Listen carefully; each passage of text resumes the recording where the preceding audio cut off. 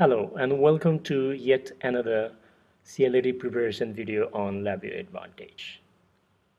Please pause and scroll the video to understand the requirement of the application and then try to figure out what will be the solution. I will tell you the solution in a moment.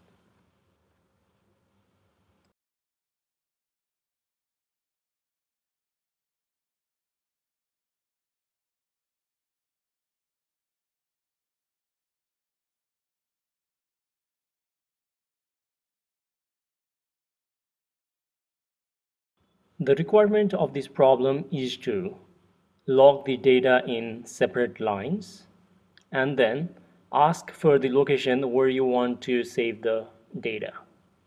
This basically means the option A is incorrect because the VI is logging the data while it is continuously reading the data as well.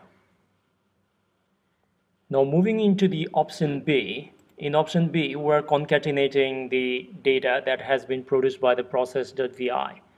The problem with this particular code is concatenation does not actually write the data in next line. It will actually put in the same line.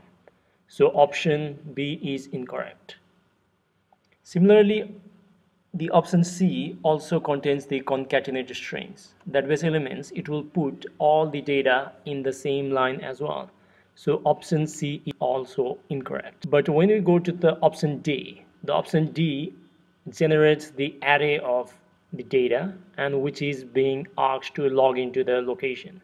So option D is correct. Please like, share and comment on this video, and please do not forget to subscribe for the future LabVIEW videos. I'll see you next on the another CLD preparation video.